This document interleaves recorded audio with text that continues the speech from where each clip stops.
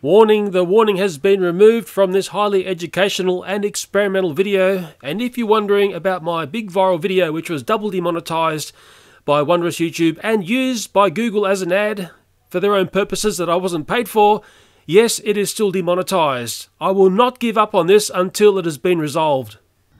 Ooh, I'd say that's bitey time. Good night, sister little beetle. Sorry about that, boys and girls, but spiders gotta eat. Okay, there's Mrs. Cow, the garden sculpture that the redback spiders love to live inside.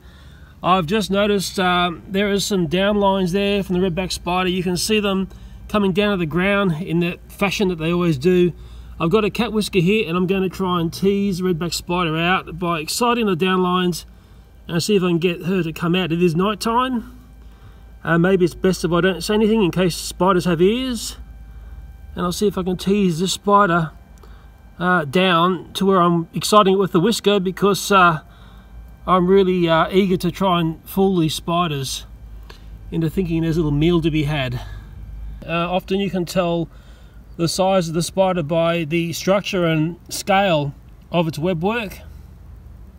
These spiders are extremely wary, very timid spiders, very tricky to fool.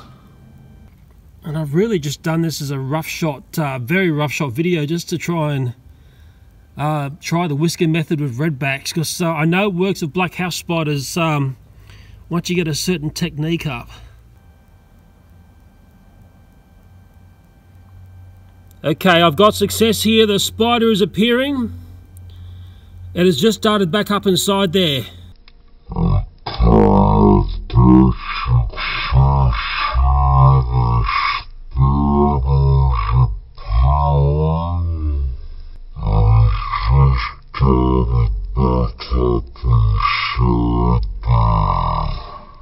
Wow, I was about to give up. I thought this isn't going to work.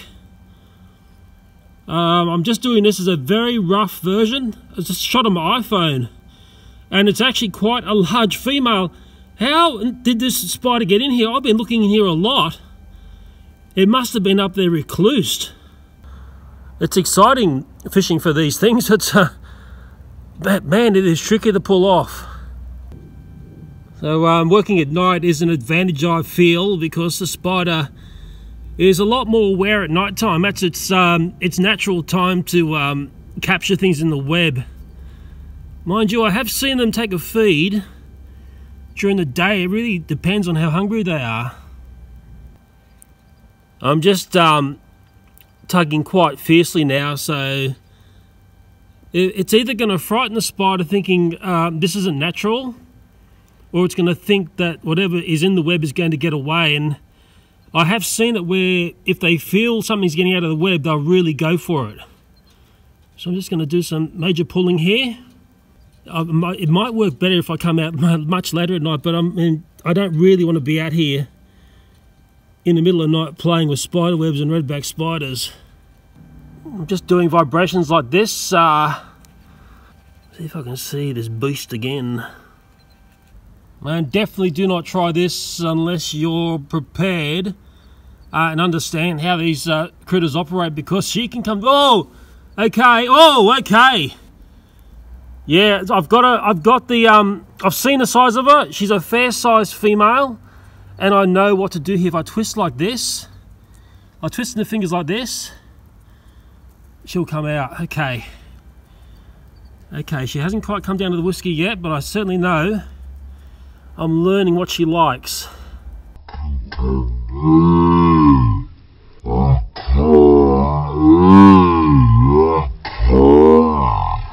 Let's see if I can get another starring appearance from her with my very special twisting method. And when she comes down, man, she comes down fast. And that's the way they work. If they're eager for a feed, and this one looks like it might be, she will come down quickly. I don't want her to be on my fingers, because she may misinterpret me as her next little thing to eat. Oh, now I've dropped the whisker into the zone there. I'm losing drop down lines. That's the problem. When you start losing all the drop down lines, I start to lose the ability to trick the spider, because it's the drop down lines that they react on. Hello Fluffy, goodbye Fluffy. I've actually lost all the lines because I've been fiddling and diddling a little bit too frantically. And what I will do is, I know the spider's here, I'll come back and I'll use the tuning fork method and try that. And I've got no idea how the spider got in there because I've been keeping a very close eye on Mrs. Cow. I'll just carefully look up inside Mrs. Cow here. This is the problem with these metal garden ornaments. They just basically become spider lairs. Okay, you want to look up inside there, or put your hand up inside there to see what's in there? The chances of seeing Mrs. Redback is going to be fairly slim because, oh man, there is a good, oh wow, there's a lot of web work up there. Now there she is, I can see her. She's right up inside at the top of Mrs. Cow. I'm very surprised she's up there. I'm actually just looking for a male spider. I haven't really got the time to have a good search now, but man, she has been busy in there. And because I know she's here, I will come back and try the tuning fork method. This is really just a very, very rough experiment to see if the cat whisker could lure the redback spider, and it feels like it has worked. There was a YouTuber that suggested a musical tuning fork, and I will set Mrs. Cow up exactly where I want Mrs. Cow to be, and the redback spider will come along and put her downlines here, maybe later on tonight. They like doing that very late at night, and she will set up again, so anything that comes along here will get caught in the web, and then it basically goes up there to die. Yes, they work in very evil ways. I'm actually surprised to find a redback inside Mrs. Cow. At least there's no egg sacs yet. We are right on the cusp of the next spider season. Maybe that spider has come in from another ornament in the backyard. They must get around when they're a bit bigger. It's a bit too big to be drifted in the wind, I think. That's the way the little ones get about. This is the other major spider zone, and at the moment, I'm really not seeing the web like the redbacks do. But we are just on the brink of the big spider season time, and who knows, in another month's time it might be a totally different picture of what's going on down here. This is the next night. The redback spider has not set up its downlines again, and I'm a bit perplexed by that. Mind you, we are in the time of year when these spiders are semi-reclused, and what I do notice on the ground here, look at that there, that is exactly what these spiders would key into and eat. It's a little beetle, and they love to eat things like that. Since she was such a good girl last night, let's give Mrs. Spider a bit of a treat, hey? What do you think?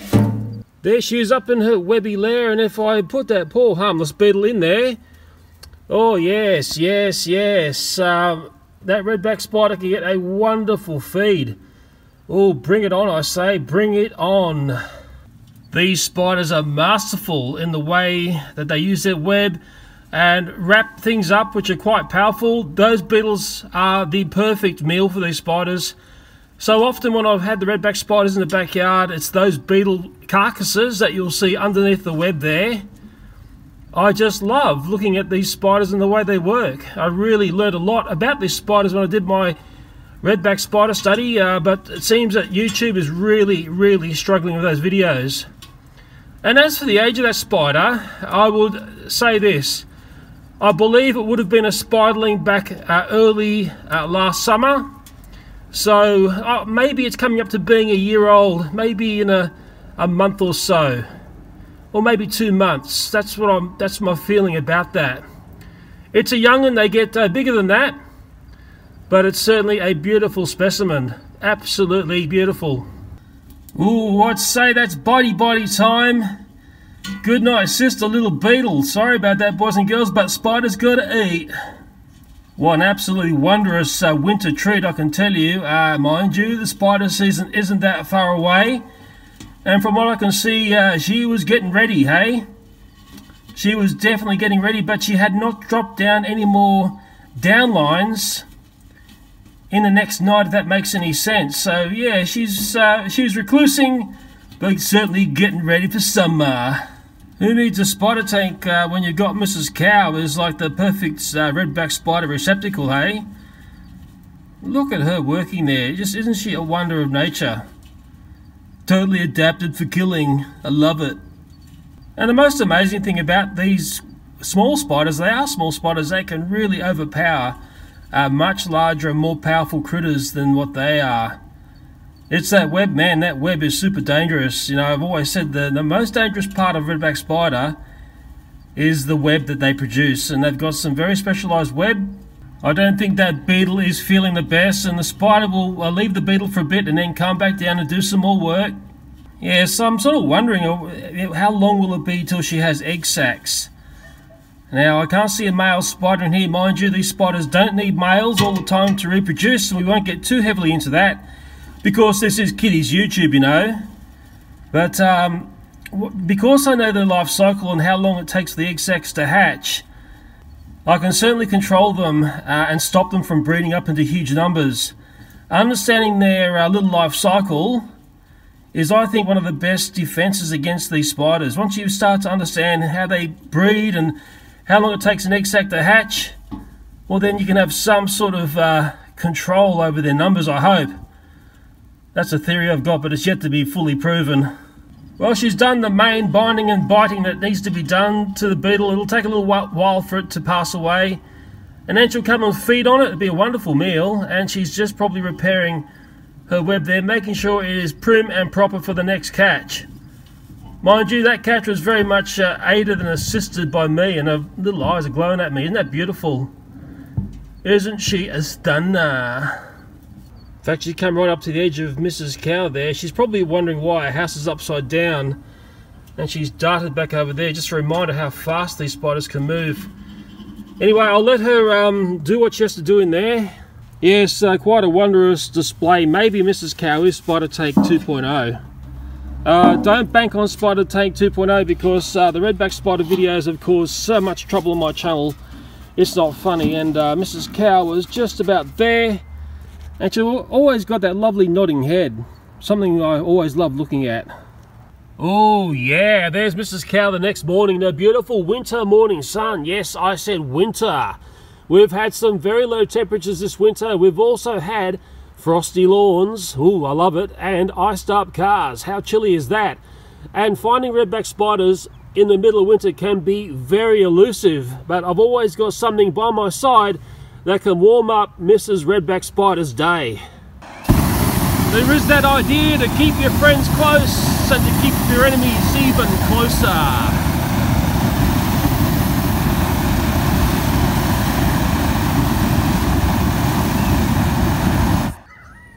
Don't worry, boys and girls, that was purely a warning shot. Just while we're thinking about redback spiders hiding away in winter wonderland mode, I went to a children's party that was at a school, and I noticed something that nobody else there could see. And I said to some people there, I said, where the little 5-year-old children sit down and have their lunch is a redback spider infested area. Some of the people at the party looked at me in disbelief, so I set about proving my point, and boy oh boy did they change their tune once I started to show them what I was finding underneath these seats. Ah yes, seeing is believing, and then the people who doubted me started to ask me, well, what do we do? How do we stop these spiders from living underneath the seats where the little children eat their lunch? And to answer that simply, well, there really is no simple answer. It's a very complex question. It's a very complex problem to resolve for the long term. Apart from this school having a complex redback spider problem, for me, making a video like this and producing it for YouTube will cause more problems and trouble on my channel. So often these styles of videos get flagged. If I win an appeal, they will then get double flagged. So it seems, unless you're Brave Wilderness or Monster Bug Wars or some of the few other elite critter channels, well, I'm totally wasting my time producing content like this for YouTube. At the moment, this video is on hold, but I tell you what I reported back to the school was a huge wake-up call to them, because nobody could see the redback spider problem that was going on where those little children so often sit. So what have we learnt in seeing that? Well, number one, if you have a fear of spiders or don't like spiders, well, maybe Australia isn't the best place for you. And number two, if you invite someone like me to a children's party, well, expect me to find some redback spiders.